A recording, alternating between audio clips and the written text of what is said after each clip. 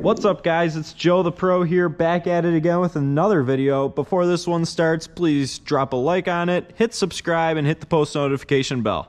Alright guys, so what we're going to be doing today is changing out a bumper. So as you can see, what happened here is somebody probably took a, I don't think a 6-pounder could do that, maybe. But somebody took a bowling ball and hit the side of the bumper really hard, cracking it. So what we're going to be doing today is changing this section out, and we're going to put a new section on. Some tools you'll need for this job are a hacksaw, a Sharpie to mark your point, a drill, a Phillips head screwdriver, and a 7/16.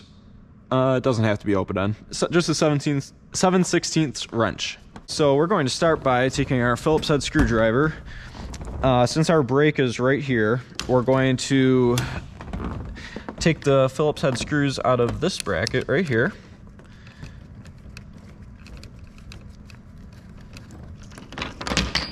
So we should be able to just take that piece right off of there. So that's part of our broken piece. Slide it out of the way. Okay, so now we're going to need our 7/16 wrench to go ahead and take the rest of these screws out of the brackets here. Try not to drop the screw. So I should only have to take out these 2 screws because we're not changing this whole piece. We're just going to change part of the section. All right, and as always, keep all your screws in one place so you don't lose anything. All right, so now, as you can see, I have both of those loosened. Now what we're going to do is we're going to take our new section, set it right in there, making sure that you can see through the holes in the plastic. All right, so that means that you're lined up there. And now you're going to come over here to the other end while making sure that that side stays in the bracket. You're going to take your Sharpie and kind of just estimate. So you're going to line up your pieces right here. Give yourself a little extra just in case. So this is where we're going to make our cut. All right, so you can get your new section back out of the way for now. And what we're going to do is cut this piece off. So as always guys, when using saws or sharp tools, always be careful. So I'm going to, you want to try to cut this as straight as possible too. So we're going to go a little bit ahead of that line I made. Give us some extra space. This plastic cuts really easily. This saw is really dull. So try to keep it straight. Might not be perfect, it's alright if it's not.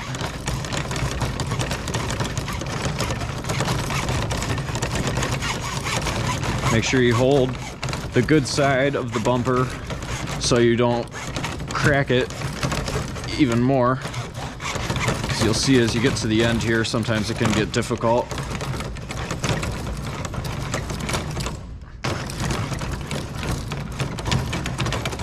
And now I'm through. And just be cautious of the lane as well. Alright, so now that we have our broken section out, blow all this plastic dust out of the way and grab your new section. And as long as you made your cut the right way, it should all line up pretty nicely. Alright guys, so now you can take your new piece, get it lined up in the bracket up there, and then try to get it in this one here.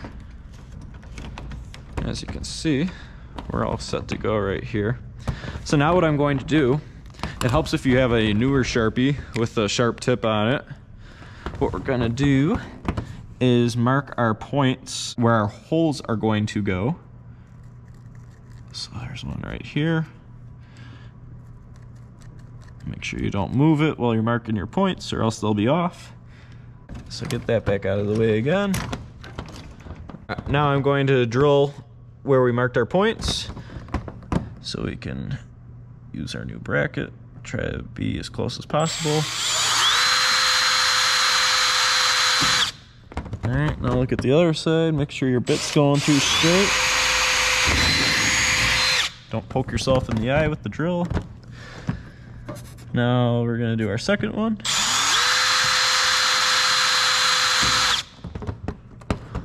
Again, make sure your bit's straight.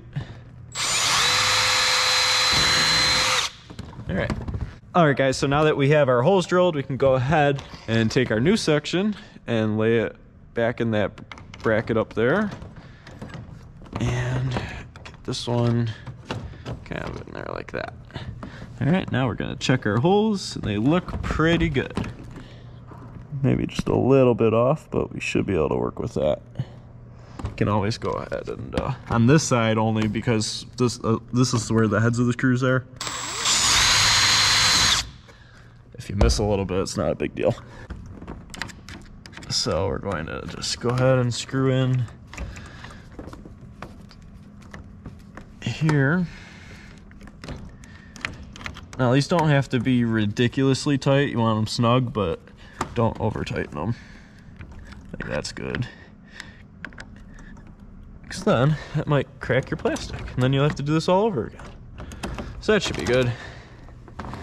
Now you can go ahead and put these two screws in here where the brackets are. There's one. And there's two. And always put these screws on with the head on the side where the lane is, just so you don't have to worry about bowling balls being nicked up from the screws sticking out. Again, right here. Take your Phillips head, 7/16 wrench, tighten these up.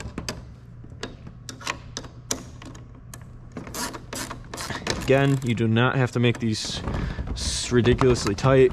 They actually make it so you can't. They only thread part of the screw right at the end. So when the nut stops, that's when you stop.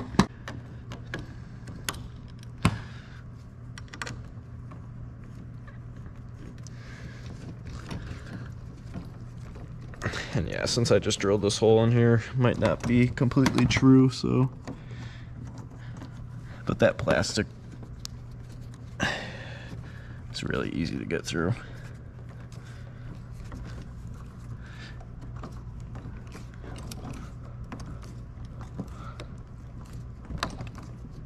When you're putting force on the bumper like that, make sure you always have your hand on the other side like how I do, just to kind of give it some support so you don't break it again. Alright, now that you have those tightened up, you're done. Alright guys, so just one more quick side note here. So even though this part of the bumper did break, I can still save this piece, because if I take my saw here and if I cut it off, about, you want to kind of, if you're going to put a bracket on here, you like see how this one, it's like right in between these two, because you don't want it too far or too close to the bracket here, because it might bind up on the metal there. But what you can do is kind of just make a cut like a little past this hole here, so then you still have a good piece, and you can make little repairs all over the place. Like I have a lot of them up near the fronts, because that's where they get damaged the most. So even though sometimes once in a while you have to buy new ones, you can still save a lot of the old pieces to fix small sections that are broken. I hope you guys enjoyed this video. Thanks for watching. Please subscribe for more content. Instagram, Facebook, links in the description below. Make sure you drop a like if you haven't already. And please like, subscribe, and peace. And don't forget to do it like a pro. We'll see you guys in the next video. Thanks for watching.